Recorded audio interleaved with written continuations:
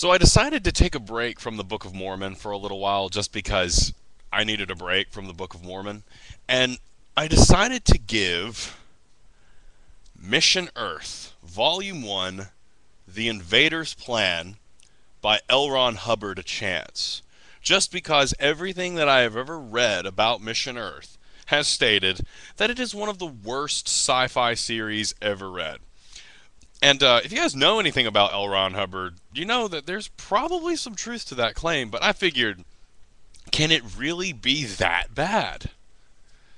Yes, it can be that bad. It's bad in ways that goes beyond a bad novel. It's bad in ways that are perplexing. Like, you're reading it and you have no idea what was going through his head when he was doing this stuff. But it's such an interesting book, and I love the fact I got this off Amazon for a penny.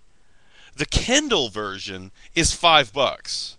Don't buy it. If you're going to get this book, get it for a penny because that's probably what it's worth. That and the fact that the book itself did not survive the reading. It broke in half as soon as I got halfway through, and this thing was clean when I got it. And I believe this is the original. I think this is the original version, at least the paperback version. I know there was, a hardcover release. This was probably published in 1985, I believe. Let me look. Yeah, 1985. So it's old as dirt, but I mean, really, this thing was absolutely perfect when I got it. Fantastic condition. But I've reviewed Battlefield Earth, and Battlefield Earth was fun in a bad way. Like, you guys ever seen Troll 2?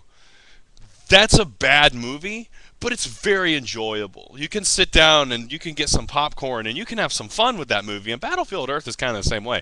It's wretchedly long, but it has its moments. And if you just suspend logic for a few minutes, it's a fun ride. This thing is really frustrating. And it's amazing because it's just the sheer size of the damn thing. It's 10 volumes. They invented a word, decaology, for just the sheer. And listen to these titles. I find these amazing. Volume 1, The Invader's Plan. That's what I've read. Black Genesis, The Fortress of Evil. Sounds like a Flash Gordon short or something. The Enemy Within, An Alien Affair. Fortune of Fear. Death Quest. Voyage of Vengeance. Disaster. Villainy Victorious, and The Doomed Planet. I mean, they're kind of cool titles. They made me. I was kind of expecting this kind of fun pulp writing that's just awful, but it's writing basically generated for entertainment, right? Well, yeah, he tried. Let me give you a brief synopsis of the plot. Yeah, there are going to be plot spoilers here, but I mean, there's 10 more books I have to read.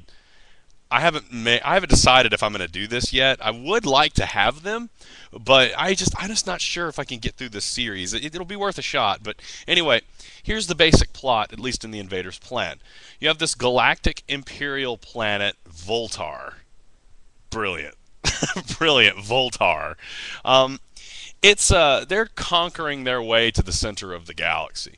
And turns out Earth is on their trajectory, right? And at some point, they're going to conquer Earth. They're aware of its existence. It's called Bleedo P3. Anyway, yeah, the names in this are going to take you for a ride. But anyway, Earth is in the way.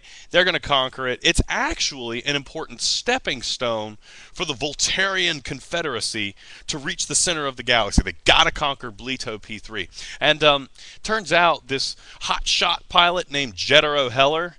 I want Jetero to die, by the way. Jetero Heller discovers that, and keep in mind this was written in 1985, we humans are destroying our planet. We are pumping poisons into the atmosphere, we're destroying the ecosystem, and in no time at all, Earth's atmosphere will be uninhabitable. This is unacceptable for the Voltarian Confederacy, right? Because they have to use Earth as a base, a midway base. So, there's a big panic attack, and they set up this whole clandestine operation to help facilitate the invasion, I guess. They actually send Jetero Heller to Earth to introduce technologies that will help slow down global warming to preserve the planet so it can be conquered later. Okay, so we already have an incredibly stupid plot, right? Why don't you just conquer it? I don't know. Suspend logic. Okay, suspend logic. Anyway, Hubbard isn't happy with just this plot, though. Voltaire's government, and you see this over and over again in his literature. It was really, really heavy in Battlefield Earth as well. He's obsessed with bureaucracies, and bureaucracies are one of the cornerstones of his fiction. Every time he's got to have a complex bureaucracy, because apparently he thought this was interesting. Yeah, he thought bureaucracy was interesting to write about, and I'll give him credit. Sometimes, rarely, it gets intriguing because of the plotting and the betrayals and all that, but most of the time, he's writing about bureaucracy. So in this bureaucracy, there is this secret clandestine organization known as the apparatus. The apparatus is charged with doing all of the secret work, getting rid of dissenters, all the dirty work that the government doesn't want anybody to know about. In a lot of the reviews for Mission Earth, the apparatus is compared to the CIA. One of the things that makes Mission Earth really different is that it was supposed to have been written as satire. He's got this long-winded introduction. The word satire originated in this point in time and has been used by these authors at these periods of time and blah, blah, blah, blah, blah.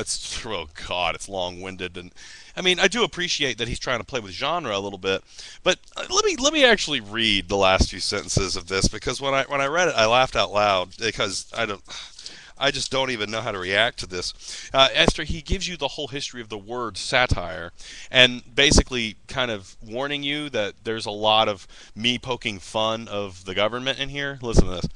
So I hope you find this satura very edible, though I'm sure certain individuals and institutions will charge that this bowl of fruit has sharp seeds. Bon appetit.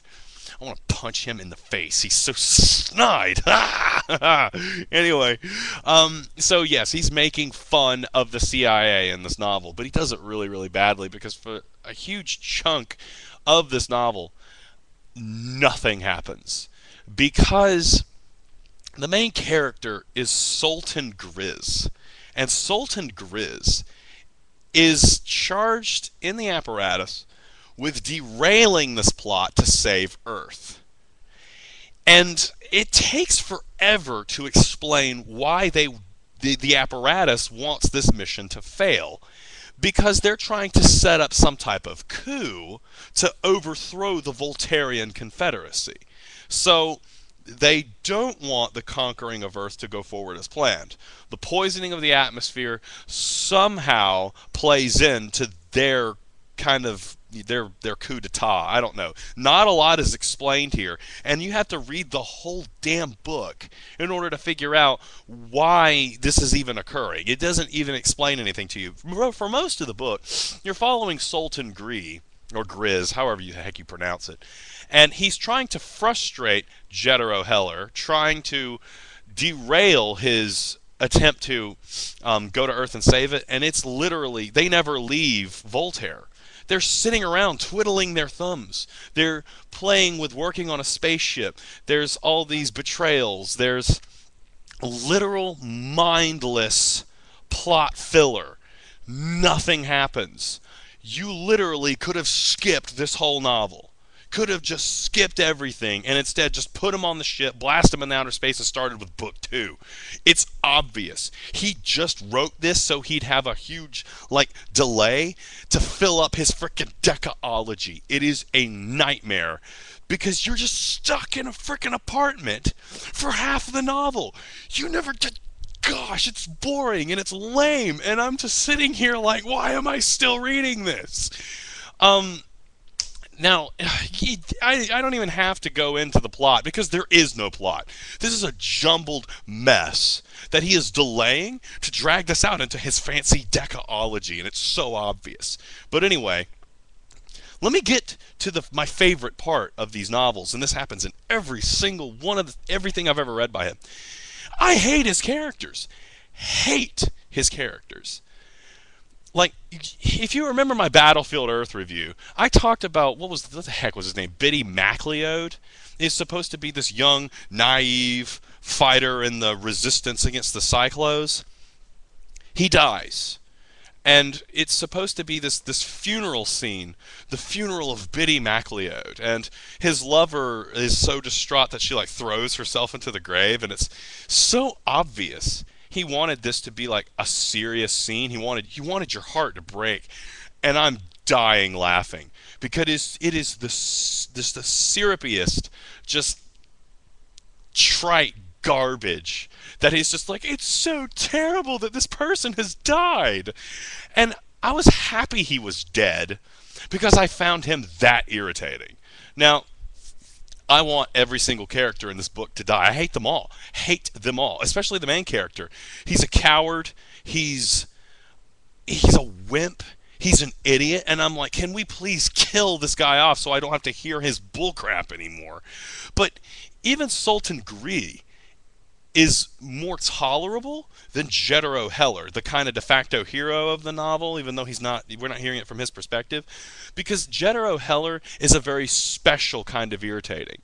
Jethro Heller is kind of like the basketball star at your high school that everyone loved, and he could do no wrong, and everywhere he went people were just like, hey, yeah, man, you're awesome.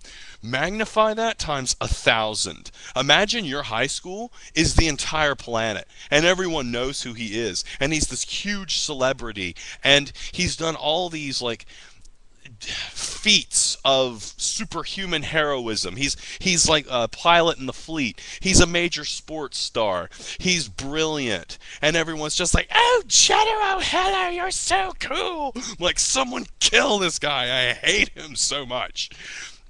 Maybe I'm dealing with some. Maybe I'm dealing with some high school issues here, but there is literally nothing about any of the characters that I give a half crap about. It's frightening to me that a writer could sell this many books and be this bad at it. Like, I want to buy the rest of them just because I can't believe they exist. It's just perplexing. I mean, there's nothing pleasant at all about this book. I mean, I would literally just be sitting in my chair reading it, and I'm like, why the hell am I doing this to myself? And it's because I'm just so overwhelmed by the pure fermented atrocity of this writing. And here's the thing, like, here's what's actually kind of cool. A friend and I once had this big experiment with coffee, and I swear this connects. Just hang on a second. We drank Starbucks. Yeah, we were those people. We drank Starbucks like at least 3 times a week. I look back on myself and I'm like, what the heck? Anyway, there was so much money down the drain. But anyway, we were hooked on Starbucks coffee. And one day we were driving around, we didn't have much cash, so we stop at a gas station and we get this really crappy 99-cent coffee, and it was really, really strange that we actually really enjoyed that coffee because it was like just pure sugar and pure cream. There was no strength to it, and it was like drinking candy or something. It was almost addictive. Well, I know this really flips the metaphor, but imagine if you were on crap coffee for like a year and then you had a cup of Starbucks. Well, you can actually do something really similar with this book. I read this book and I read this book and I read this book, and I knew I was reading garbage. Well, then I picked up Philip K. Dick and I read The Crawlers. Very short story. It was like taking a bite out of like the fanciest steak you can imagine after you've been eating like crystal hamburgers for a year. It was amazing, absolutely amazing. And then I read just a page of Terry Pratchett's Guards, and it was like the craft, the care, the love that has gone into this writing. It was like drinking fine wine, except it was coming from the words I was saying as I read it out loud. I was like, it's just so full, so brilliant. I love these writers. And then I open up friggin' Mission Earth again, and it's just a shower of mediocrity and horror. And now I appreciate everyone else so much more because I never want to go back to this. And yet, yeah, I'm going to order the next volume because I hate myself. Stay away from Mission Earth. In its badness, it is addictive because I want to see how bad it will get. I'm only scratching the surface here, people. Let me leave off on this note. The badness is so full that it not only offends your sense of aesthetics, but it also offends your sense of ethics. It is misogynistic. It is it is homophobic. It takes a stance on homosexuality that is just so decrepit and ah the sex scenes in here, and yes, there are sex scenes, will make you genuinely less interested in sex because of how badly written they are and how stupid they are. I mean, it's amazing. I should just read a chapter to you. I think I might. If you want me to read a section of Mission Earth just so you can hear how bad the dialogue is, just so you can hear how stupid the wording is, let me know. Because I'm not going to do it unless you want it. Because you got to beg for torture like that. You have to seek it out, and you have to ask for it. Because I paid my penny, and I got so much more than I bargained for. Thank you. I love you all.